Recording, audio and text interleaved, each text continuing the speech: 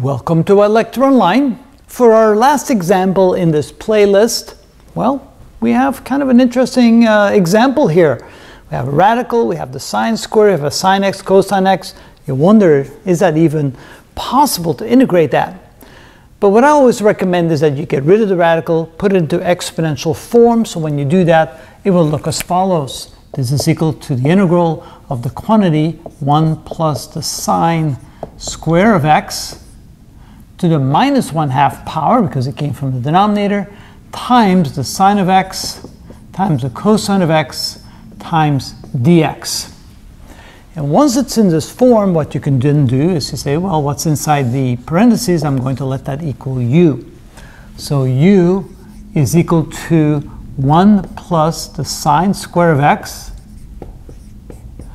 And therefore my du dx is equal to, the derivative of 1 is 0, and the derivative of this would be 2 times the sine to the first power of x times the derivative of the sine of x, which is the cosine of x. When I multiply by dx, I get du is equal to 2 times the sine of x times the cosine of x. Then you realize, that's why there was a sine of x and cosine of x in the numerator. If that wasn't there, then you couldn't integrate it. dx. Oh, I'm missing my dx. You're right, thank you. I'm talking so much I forgot about my dx.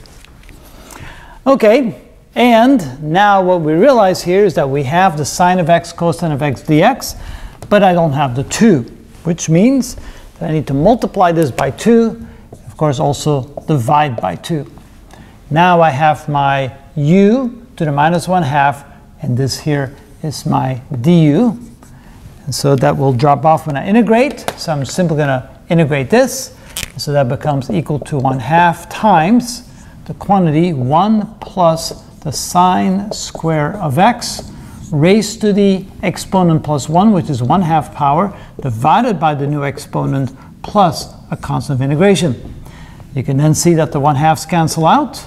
And so you're left with 1 plus the sine square of x to the 1/2 power plus the constant of integration, or if you like the radical better, you could say 1 plus the sine square of x plus a constant of integration. And so that's how we integrate something like that. Du. What if you pick the wrong du? Wrong u, I mean. Oh, yes. Yeah, sometimes you'll pick the wrong u. That can happen, especially when it gets more complicated. And then it won't work. Then you won't get the proper du, then you try a different one. And then you keep trying until you find the right u with the right du.